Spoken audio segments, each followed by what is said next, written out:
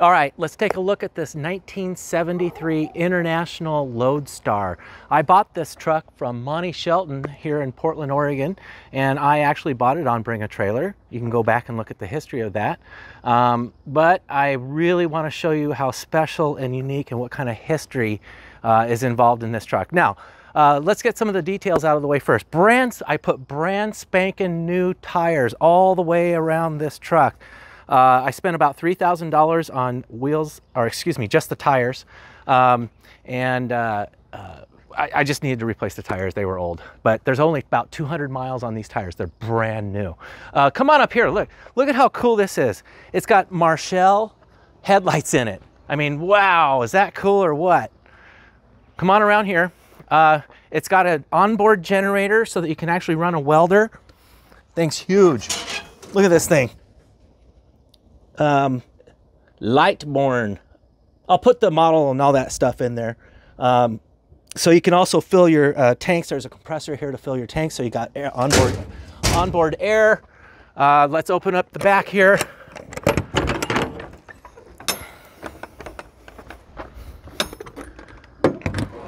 And you can see here, actually, let's go ahead and lower the gate and let's take a look back here. Come on.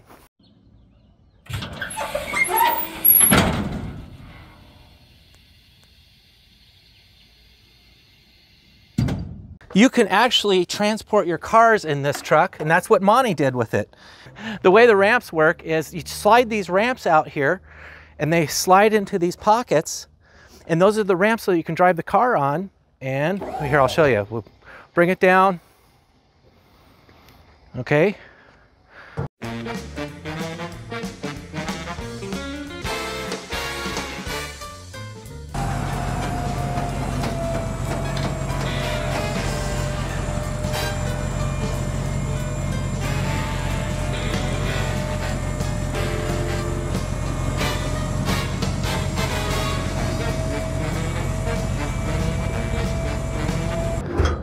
And let's open this up.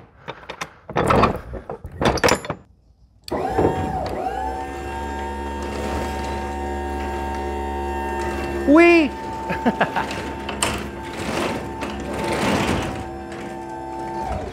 All right, here we are inside the truck, and if you look at the floor, you'll notice that the floor is very unique because Monty actually put down this special coating so that he could slide his Porsche 917 motor around in here. That's right, I said 917. This truck is really famous because he used to haul around a 917 in it with a spare 917 motor, and then he started to haul around his 930 Porsche in this thing, and everybody at Portland International Raceway and other racetracks around the US know exactly this big blue truck. Let's look inside here and see what we've got. We've got a storage area above the cab with a net. You can also open up this padding here so you can communicate with the driver or whoever's sitting in the front while you're back here. You've got a winch. You can winch things up. There's all kinds of spare parts and things in here. Oh, a spare cable for the controller for the gate. Let's see. Oh, some lamps, so you can have a drop light working on your race car at night. More lamps, some steel wool. Anyway, these are nice storage cabinets. Put your stuff in there. And compressed air. So this is from your compressor down below, and you've got your compressed air in here as well. You got a lot of lighting. Let's go check out the cab. All right, it also has this awesome awning, which you're gonna want. It works great. I love it, and we've used it a lot at the racetrack. It's in good shape. If you don't want the logos, which you probably don't, they do peel off easily. They really do come off easy. They haven't been on there forever, so those do peel. I peeled a little bit off right here, and it was coming off real simple. So they do come off easily.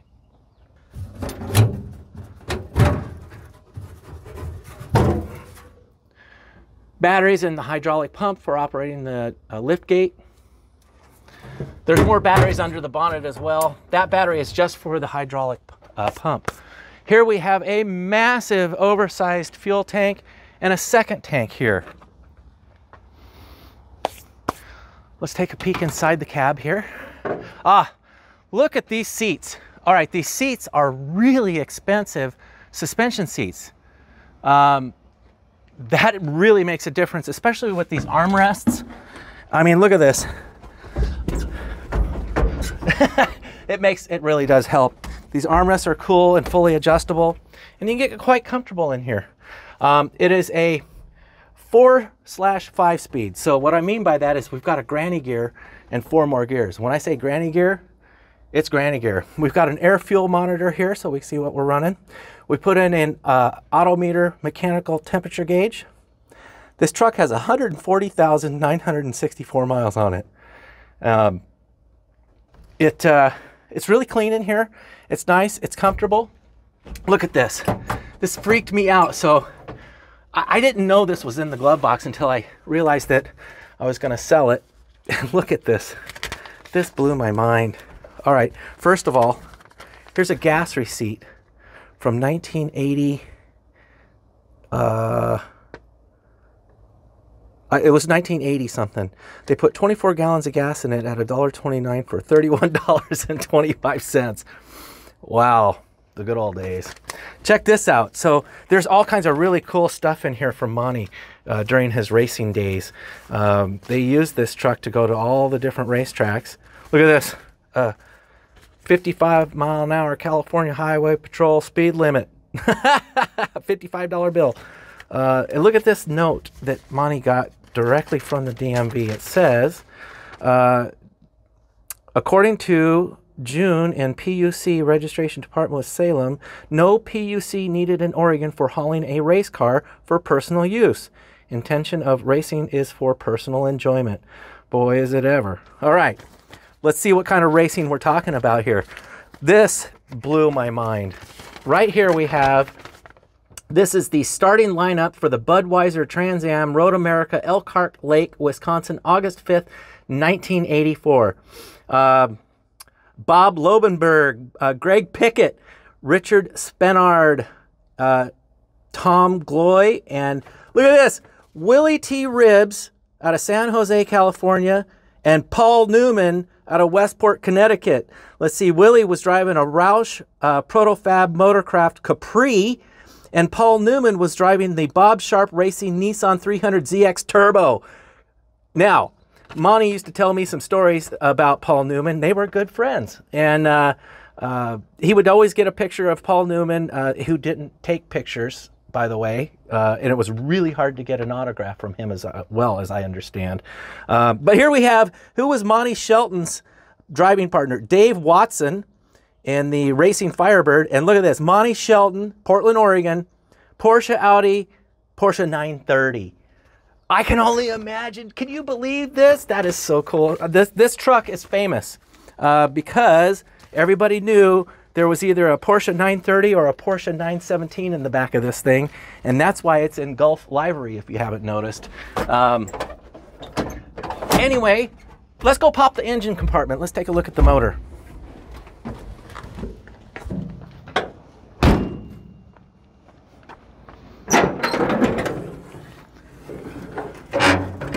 This thing runs like a top. The brakes are good, the tires are good, the engine is excellent. We tuned it up, we replaced the carburetor, we put new plugs, cap rotor, wires, fuel pump, battery cutoff, fresh battery. It's really ready to go. As a matter of fact, I'll go ahead and fire it up and we'll hear it run. All right, what we're gonna do is we're gonna cold start it. This thing is ice cold. I have not started it today, ice cold, okay? Nothing. So here we go. I'm gonna pull the choke, crank her over, watch how she fires up.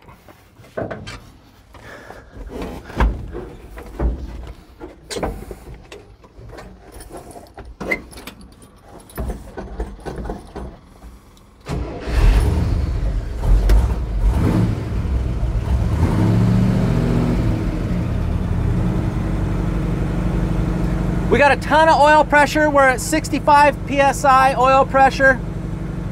We're about 1100 RPM. I'm holding my foot on the throttle. Our air fuel is right on the money, 14.7. 0 water temp. Look at this, ice cold. We'll bring it up to temp and we'll show you how she runs. Okay, what we have here, clean Oregon title in my name, 1973 International van. Ha! Well, that ought to save you some insurance money. It's not classified as a commercial vehicle. Excellent, that's good news. I put special interest license plates on it. If you're an Oregon buyer, that's a big deal. We got all Monty's receipts, super cool.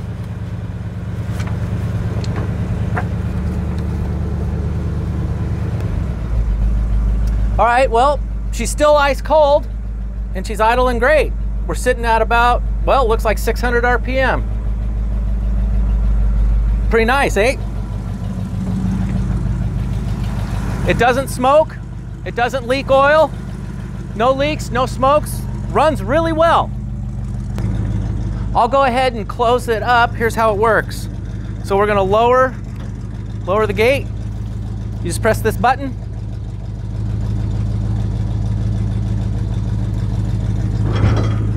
Now,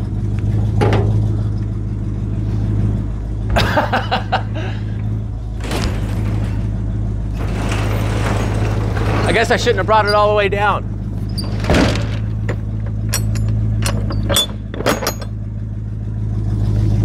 All right, okay, we're gonna raise the gate. Don't ever forget to flip this or it won't raise up. So you flip that, and away we go.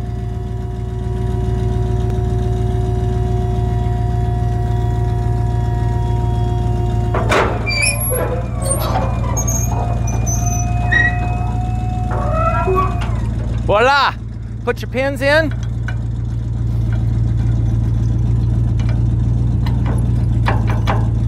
Hook your chain up. Other side.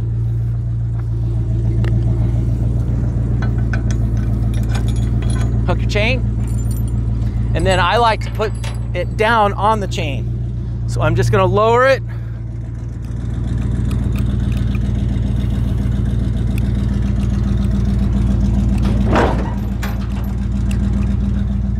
Oh, so I just lowered it onto the pins.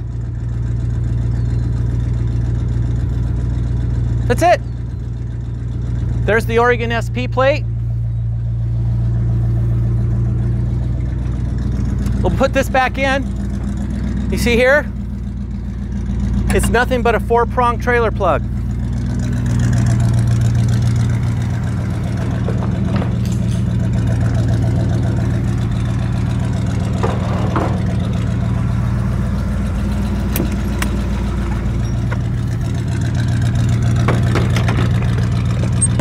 There it is. All right, let's go to the racetrack.